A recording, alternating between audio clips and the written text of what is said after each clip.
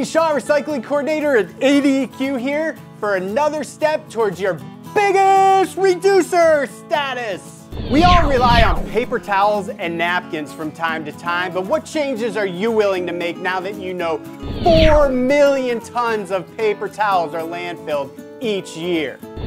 These items do not go in any recycling program and become contamination if placed in your recycling bin.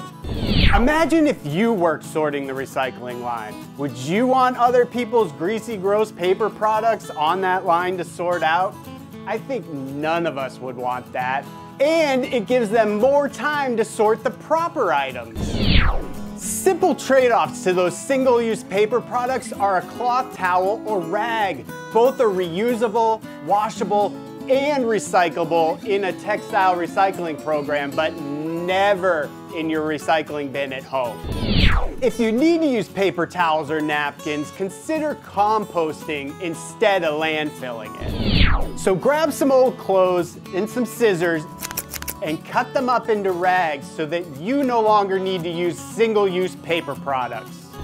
It'll bring you one step closer to becoming the biggest reducer! So join us next time when we go over ways to replace out those single-use plastic utensils. Reduce, don't produce.